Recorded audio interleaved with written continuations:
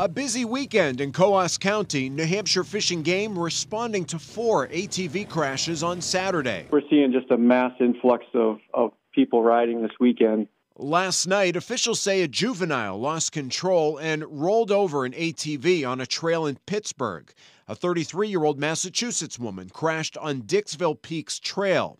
Another Massachusetts woman was hurt in Jericho Mountain State Park, and Lieutenant Mark Ober says a 39-year-old Rhode Island woman was pinned under a machine after a rollover on Bell Hill Road in Stark.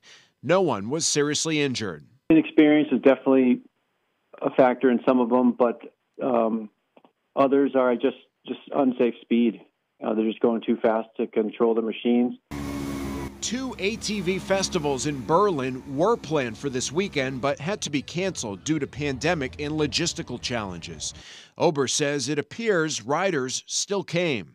Sometimes we have as many people up here as we saw, and nothing happens. There's no incidents, and sometimes things occur like occurred yesterday with multiple crashes, but you just can't anticipate how it's going to go.